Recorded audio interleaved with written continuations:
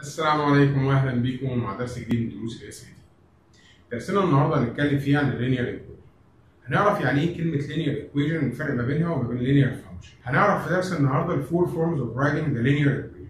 How to write the linear equation, how to find the relation between the line if they are parallel and they are perpendicular, how to find the equation from the graph, how to find the graph from the equation. ونبدا مع بعض درس النهارده.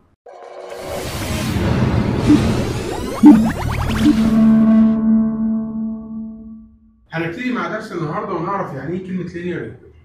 Linear equation is the equation which is represented graphically by a straight line. والايكويشن دي لازم تكون من الفيرست ديجري. من الفيرست ديجري يعني لازم تكون الاكس والواي raised to the power 1. زي ما احنا عارفين نقدر نعرف الستريت لاين باي 2 بوينتس، يعني لو عندي اي 2 بوينتس نقدر نرسم ستريت لاين باث through the 2 بوينت. بس عندي حاجه جديده هعرفها اللي هي السلوب والواي انترسبت. ده اللي انا هحتاجه في درس النهارده. هعرف يعني ايه كلمه سلوب ويعني ايه واي انترسبت. عن طريق السلوب والواي انترسبت نقدر نرسم اي لاين. هنبتدي مع بعض مع السلوب. السلوب ده هو the ratio between the change of y over the change of x. فبنقدر نكتبها بصوره rise over run، او نقدر نكتبها the change of y over the change of x. لو كان عندي for any 2 point x1 y1 and x2 y2, then we can find the slope by using y2 minus y1 over x2 minus x1. اي straight line عندنا لازم يكون موجود في صوره من الاربع صور اللي احنا رسمناها. اول صوره عندنا هنا بنتكلم فيها على increasing line. انا ببدا من الشمال لليمين، محدش يقول انا هبدا from right to left، لان انا ببتدي النمبرز عندي from negative infinite to positive infinite. فانا هنا بتكلم على increasing line. If the line is increasing then the slope will be positive. If the line is decreasing لان انا ببدا هنا from left to right، انا بتكلم على decreasing line, then the slope will be negative. If the line is parallel to x-axis, then the slope will be 0. If the line is parallel to x-axis, then the slope will be equals to 0. If the line parallel to y-axis, then the slope will be undefined. هلاحظ عندي لو كان اللاين parallel للx-axis هلاقي عندي هنا ان the coordinate of y1 must be equal the coordinate of y2. نشوف مع بعض. لو انا عندي هنا البوينت اللي موجوده هنا هتكون 4 negative 4 and 4. negative 4 and 4. And the second point is 2 and 4. هلاقي ان y1 equals y2. نفس الكلام نقول عندي هنا اللاين اللي parallel to y axis. If the line is parallel to y axis, then you will find that x1 must be equals x2. طيب اشوف البوينت مع بعض كده. انا عندي البوينت دي هتكون negative 4 and 4. البوينت الثانية هتكون negative 4 and negative 4. هتلاقي عندك هنا ان ال x1 equals x2. يبقى انا عندي الفور فورم اوف ذا لاين. لو كان عندي increasing line يبقى انا بتكلم على positive slope. decreasing line يبقى السلوب عندي لازم يكون negative. The line parallel to x-axis then the slope equals 0. The line parallel to y-axis then the slope will be undefined. نشوف السؤال الأول مع بعض. يقول لنا find the slope and each of the following. وجايب لنا هنا line وجايب لنا 2 points. طيب أنا أقدر أطلع السلوب دلوقتي عندي بطريقتين. هبتدي مع بعض الأول إن أنا أشوف الإجابات الغلط إن إحنا هنحسبها. أنا هنا بتكلم على decreasing line تمام؟ يعني معنى كده إن السلوب لازم يكون negative slope. يبقى ما ينفعش يكون عندي الانسر تكون بي او تكون دي. طيب تعالى نشوف. احنا اتفقنا ان السلوب ده اللي هو كان رايز اوفر ران. طيب الرايز عندي كان بحدد اي 2 بوينتس موجودين عندي وببدا اتحرك 1 2 and 3. الرايز equals 3 and run من البوينت اللي انا وقفت عندها واتحرك لليمين. يبقى انا عندي هنا run 1 يبقى the change of y over the change of x. اللي حصل عندي هنا في ال y axis بنعد how many points 1 2 3 and how many points for run it will be 1. Then the slope will be negative 3. Then the answer is C. طب ممكن نجيبه عندنا بطريقة تانية. أنا اتفقت عندي إن ال slope equals y2 minus y1 over x2 minus x1. اي 2 بوينتس عندي مش هتفرق انا هبدا منين. انا هبدا عندي هنا دي الاكس 1 وادي الواي 1 اكس 2 واي 2. يبقى انا عندي هنا 0 minus 3 which equals then the slope equals 0 minus 3 over negative 1 minus negative 2. Negative 1 minus negative 2 will be plus 2. 0 minus 3 equals negative 3. Negative 1 plus 2 equals positive 1, which equals negative 3.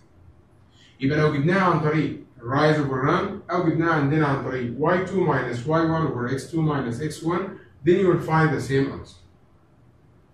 نتأكد مع بعض مع سؤال تاني. أنا هنا اللاين عندي from left to right، يبقى أنا بتكلم على increasing line. increasing line يعني معنى كده السلوب لازم يكون positive. أنا عندي هنا A و B و C positive ما عدا D. يبقى أنا عندي D هنا من الأساس غلط عندي. طيب نشوف عندي السلوب اللي هو كان the change of y over the change of x. يعني how many points؟ 1 2 3 4. يبقى أنا عندي هنا 4 over 1 2 3 4 5.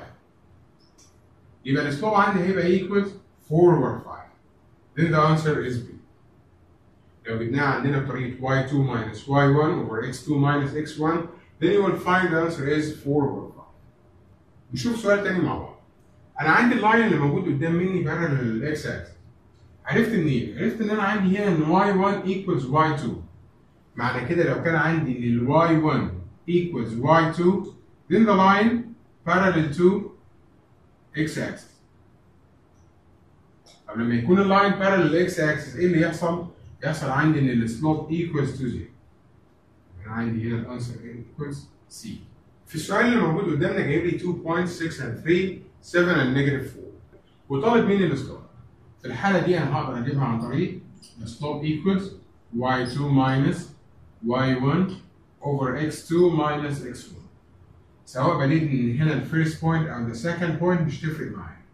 يبقى أنا هنا عندي هنا x1 y1 x2 y2, then the slope equals negative 4 minus 3 over 7 minus 6 equals negative 4 minus 3 equals negative 7.